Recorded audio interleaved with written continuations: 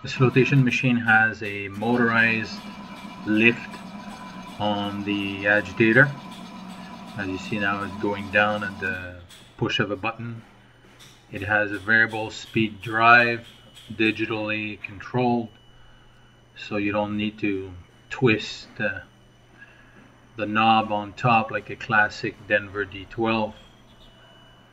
You can dial in the speed. It's 700 to 2000 RPM.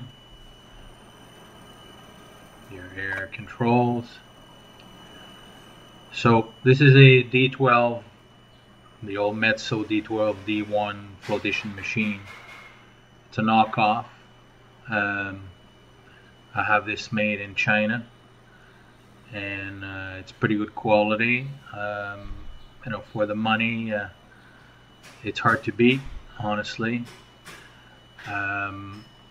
So this is just a demo to show you up and down on the speed, up and down on the agitator lift. Pretty nice. So you find it at 911 Metallurgist.